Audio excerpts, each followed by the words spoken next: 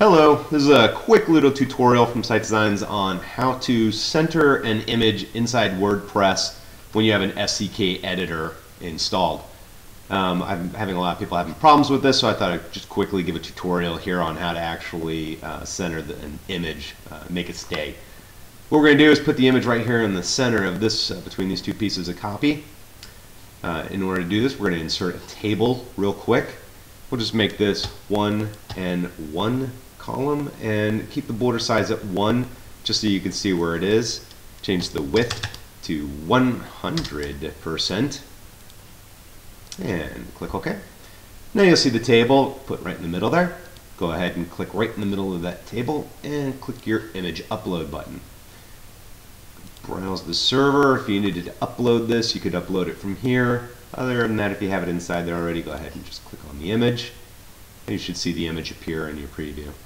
Go ahead and click OK, and now you see the image inside the table, inside the area where you want it, but it's aligned to the left. So what we're going to do is select on the image so you can see some white area here on the side inside the table, and right click in that area, select Cell and Cell Properties. The dialog box here, go ahead and change the horizontal alignment to center.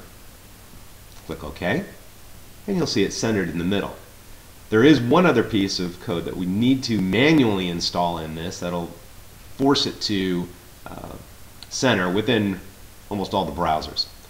What we're going to do is go into the source code here, and we're going to scroll down to where that image would logically be in the code, somewhere around here. Here we can see the table, so we're going to select this table here just to show you this is what you just put in, and here is your image that you just stuck in. So right after this image here, we're going to add in a little bit of code. We're going to call this style equals float,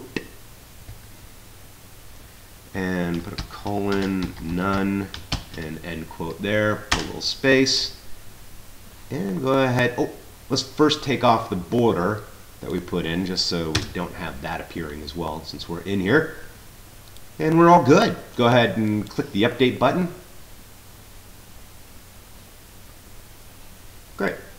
Now when you pan down inside, you should see the image, and the image is centered. Go to the actual web page itself. This is the area where we're going to put the image. So we're going to go ahead and refresh that real quick.